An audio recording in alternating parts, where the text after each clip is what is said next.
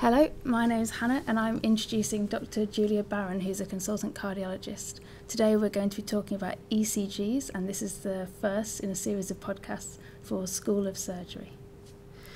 Hello, I'm Julia Barron. I work at the Royal Derby Hospital as a cardiologist, and I'm going to talk through some ECG interpretation. We're going to start with some fairly straightforward stuff and eventually hopefully move on to some more complicated ECGs towards the end. This is what we would all think of as a typical and normal ECG complex. The P waves at the start, they are caused by atrial depolarization. We then have a delay, the PR interval, which is the delay in the AV node. And following this, we have the Qrs complex, which is caused by ventricular depolarization. We always refer to it as a QRS complex, even though sometimes the shape of it is not a Q, an R and an S. It might just be an RS. A Q wave is where the first deflection goes straight down. An R wave is any upward deflection after this, and an S wave is a downward deflection after an R wave. The ST segment comes next, which cardiologists are always very interested in, and finally we have the T wave, which is ventricular repolarization. 12-lead ECG is made up of a series of leads that are attached to the patient. The anterior leads are quite easy to remember, V1 to V4, they're stuck on the front of the chest. The lateral leads, two of these are V5 and V6, again they're on the side of the chest, so reasonably easy to remember. You'll also see, if you look at this, that the R wave starts quite small in lead V1 and gets gradually larger as you go round across the leads to V6. We refer to this as R wave progression. The limb leads, these are the leads that we stick onto the arms and legs, and various combinations of these leads lead to vectors through the coronal plane of the heart.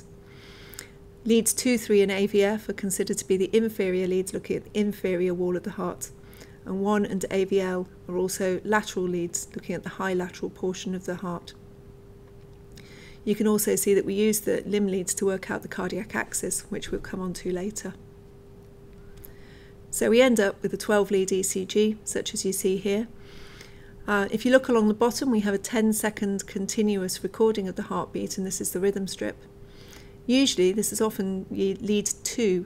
If you look at lead 2, you can see it's a fairly sort of typical PQRST complex, and the P waves tend to be quite easy to see in lead 2, hence it being used for the rhythm strip.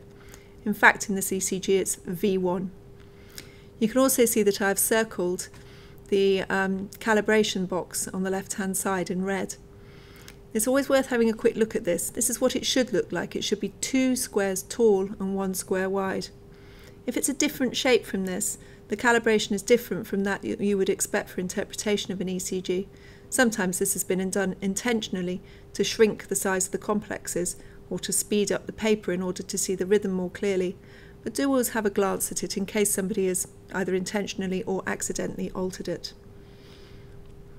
This is a normal ECG, and as we go through our ECG interpretation, we're going to use these little diagrams which are indicators of the cardiac rhythm. You can see here that we have the SA node at the top of the picture, and as this fires it causes atrial activation in the P wave, then goes to the AV node in the centre, and the delay there gives us our PR interval.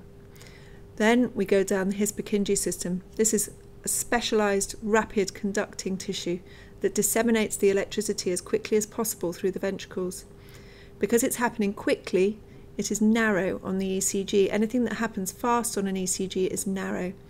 So if you have a narrow QRS on your ECG, this is because the ventricular depolarization is happening down a functioning Purkinje system. And this brings about a nice coordinated contraction of the ventricles.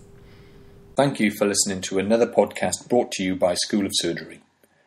Remember, you can follow us on Facebook at School of Surgery, on iTunes, on Podomatic at schoolofsurgery.podomatic.com, and finally by searching School of Surgery on YouTube. Thank you very much, and see you next time.